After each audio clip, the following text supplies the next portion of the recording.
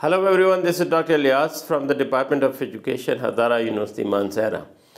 Observation is an important data collection method in most social sciences researches, and especially in researches in the field of education and sociology. This particular presentation is about the what, how, and why of observation as a data collection method.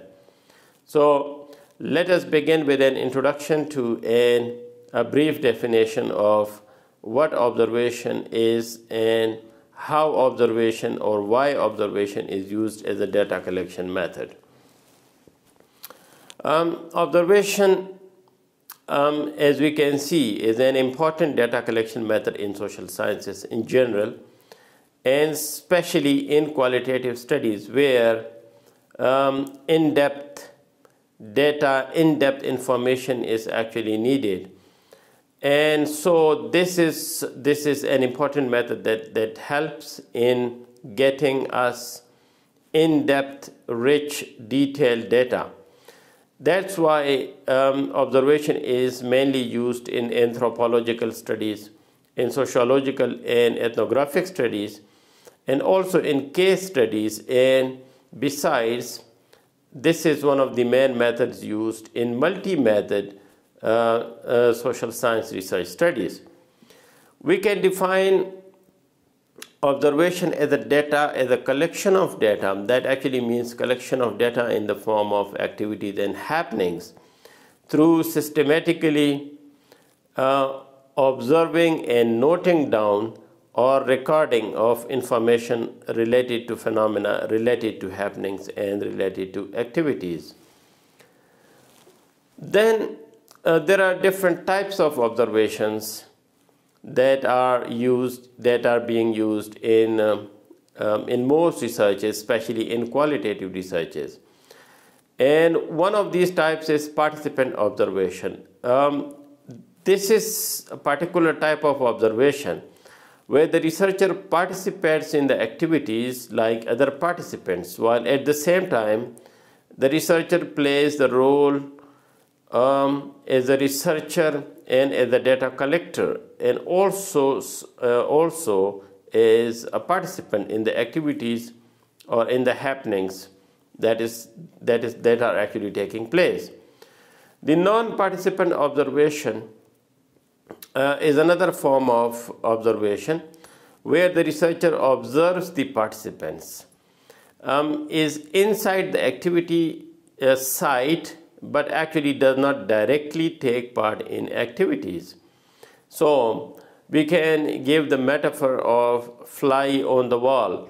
That actually means that the observer is silent observer, and in many cases may be not known to the other participants of the activity.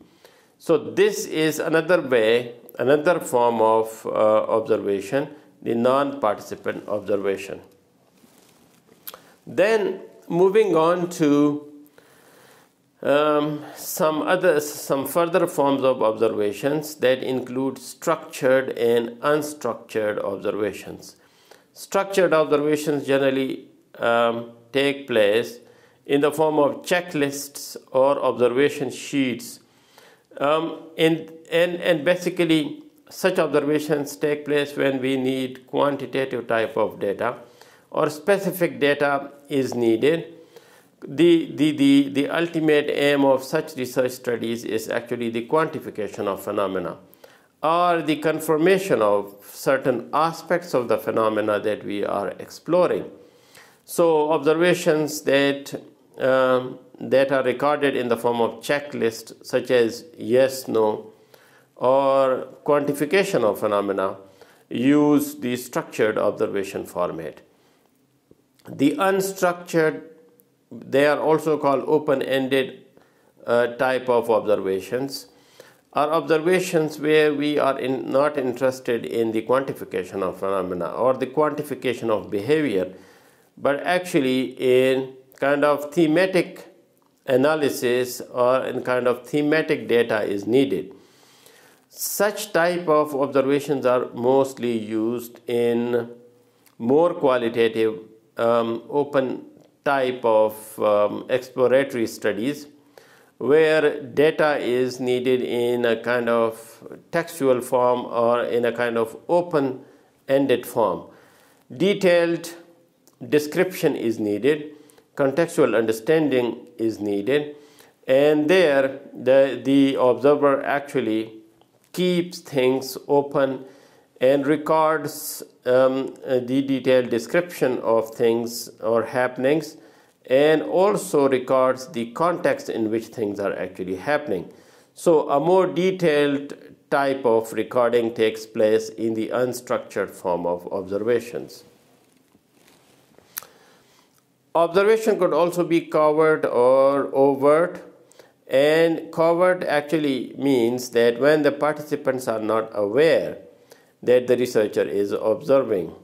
Generally, this is something not very suitable for research studies, where generally informed consent is important, and so those being observed or the participants of the research generally should know about the fact that they are being observed for a particular reason, such as for this particular research study.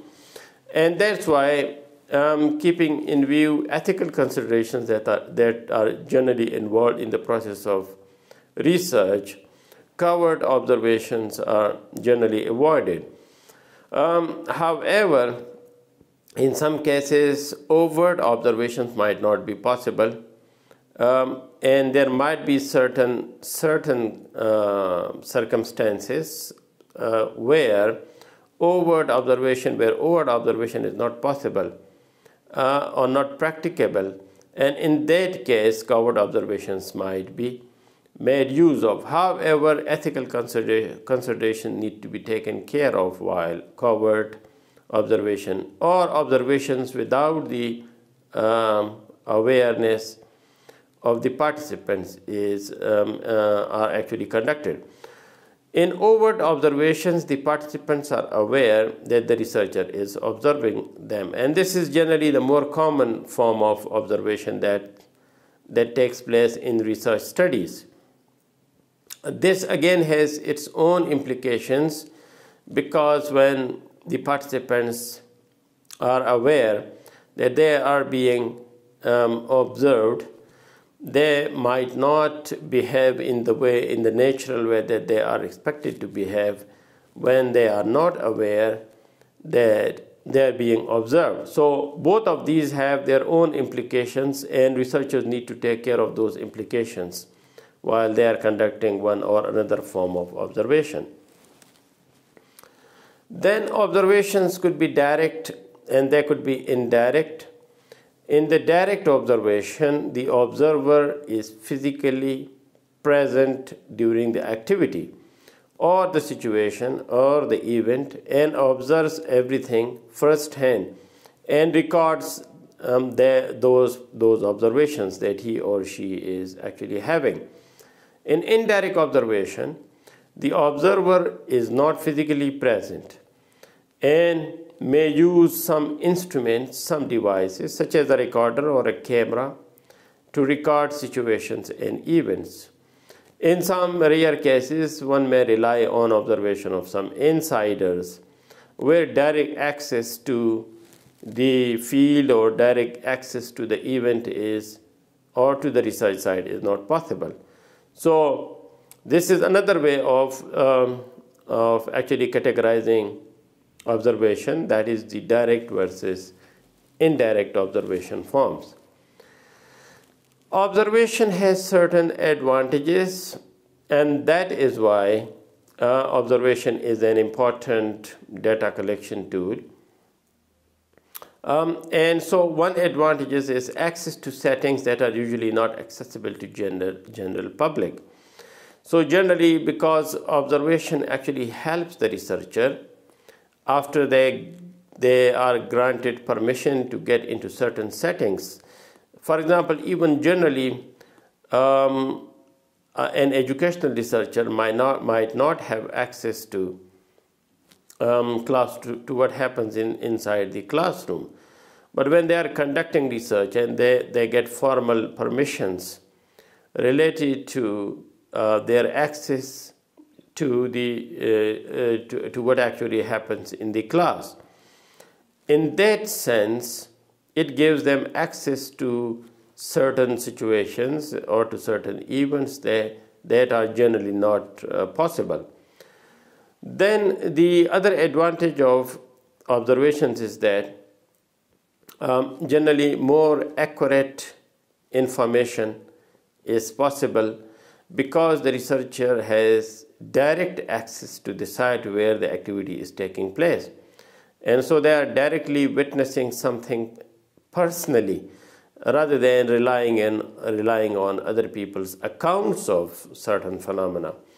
Then a connected advantage is the first-hand information, and so the researcher is not just relying on the perceptions or interpretations of the research participants or informants, but is also directly observing. So what they are saying, for example, when he is interviewing them or when he is collecting data through questionnaires, and then he or she goes into the field and directly observes.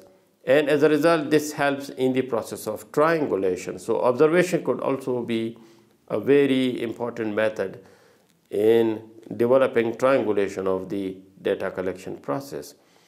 Detailed and contextual information is something that comes through observation.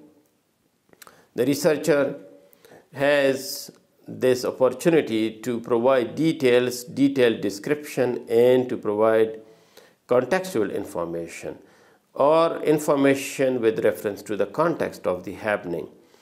Again, there are certain behavior that is non-verbal behavior that can be observed where verbal data is not possible to get. So in some cases, there are phenomena, there are actually circumstances or situations where verbal data is not possible. And direct observation is perhaps the only way to actually access. For example, getting data from children or from people who have mental issues, who are mentally retarded, who have physical or speech disability. These are the people from whom it's generally quite difficult to get data through other data collection methods such as questionnaires or interviews. And so this is where observation can play a very important role in getting data. Then observation, like other methods of data collection, might have certain disadvantages as well. And these include observer bias or partiality or selectiveness on the part of the observer. In some cases, the researcher might be biased in terms of actually observing, selecting, and recording selective type of behavior rather than the whole process of whatever is happening. And so observer bias can be an important disadvantage of this particular research type. Then the presence or interference. Actually, when the researcher is participant observer or as observer, non-participant observer is inside the site of the research, his or her presence could be interfering, and that could actually lead to artificial behavior or different behavior or unnatural behavior on the part of the participants. This could actually compromise the authenticity of the data that is coming, and so this is something that the researcher should be conscious about when they are using observation as a data collection method. Again, because mostly observations are unstructured, it is difficult to quantify the data that is coming, or even to quantify the behavior that the researcher wants to actually measure. And so difficulty in quantification could also be one of the possible disadvantages of observational data. Then lack of thoroughness, not attending to or recording important details. In some cases, the researcher might just be focused on something that catches his or her attention, and that could lead to lack of thoroughness, and that could lead to the lack of comprehensiveness on the part of the researcher to collect comprehensive data or to look at the various angles or various aspects of the behavior that they are actually want to measure. So lack of thoroughness could be one of the disadvantages of observation. Again, a very important disadvantage could be the fact that observations, especially detailed, unstructured observations, are time consuming. And so a lot of time needs to be devoted by the researcher. In many cases, for individual researchers or student researchers, it is a lengthy and difficult process. And because their studies are time bound and they are also resource bound, so perhaps it might be difficult for researchers, especially student researchers or individual researchers, to actually have unlimited time or to give or to have unlimited resources that are generally needed in in-depth observations. So expensiveness and consumption of time, the time-consuming nature of observations could also be considered as one of the disadvantages. Despite all these disadvantages, we can see that observation is an important data collection tool in research in general, in social sciences research in general, and more specifically in qualitative researches.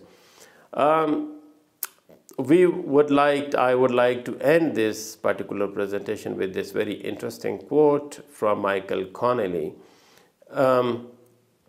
about observation as actually a source of knowledge or as a research tool. What is important is not what you hear said, it's what you observe. And this actually kind of emphasizes the importance of observations in terms of our understanding related to natural and social phenomena. Thank you very much for your time. Take care. Bye.